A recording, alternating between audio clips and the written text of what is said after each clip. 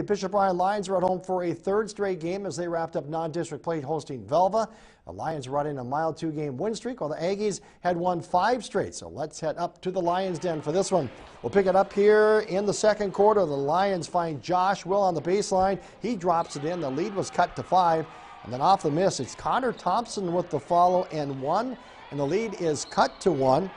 The Aggies reopen a 3-point lead here as Gage Florence comes up with a pick, and then the cross-court pass. He gets it ahead to Hunter Sukut, who lays it in. Velva led at 30-27. The Lions will tie it up. Brady Feller from the outside knocks down this 3. But back would come the Aggies. The lob down low to Jersey Selzler.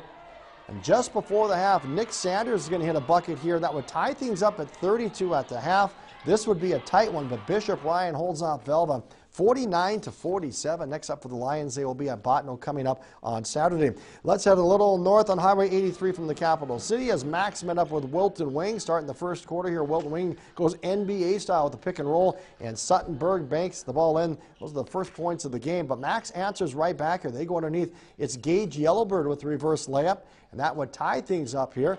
Later, Wilton Wing turns the ball over in the paint. Max's Ashton Yellowbird glides in for the lay-in. The final, though, Wilton goes on to get Max 60-47.